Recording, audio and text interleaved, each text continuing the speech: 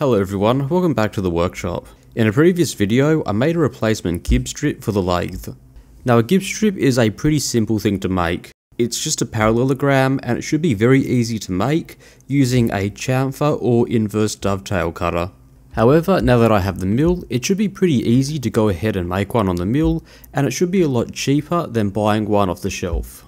Because these tools will see limited work in brass, the main body will be made from some mild steel and the cutter will be these TCMT inserts.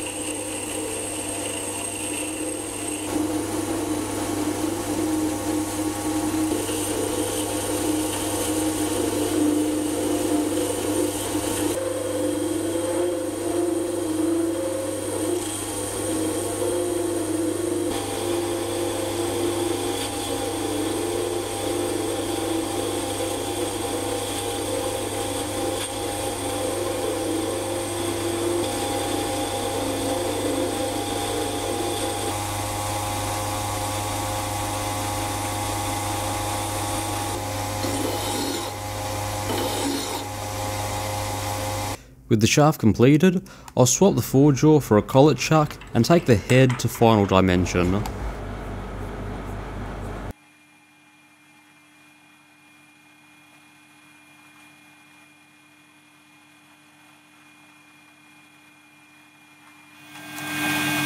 We can now move to the mill to cut out the recess for the insert.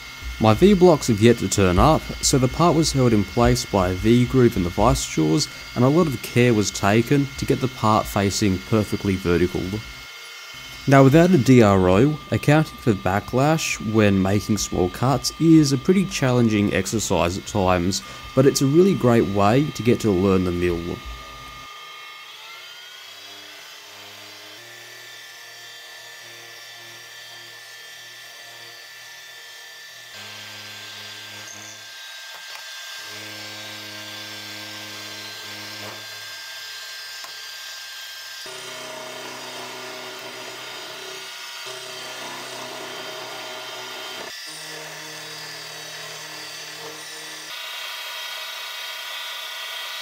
The final job to do is take the tool back to the lathe and make a small chamfer and back relief for the carbide tool.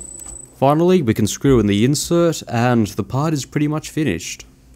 For being a tool that I made pretty much off the cuff, measuring as I went, and considering that it was my second project on the new mill, I'm actually pretty happy with how it turned out.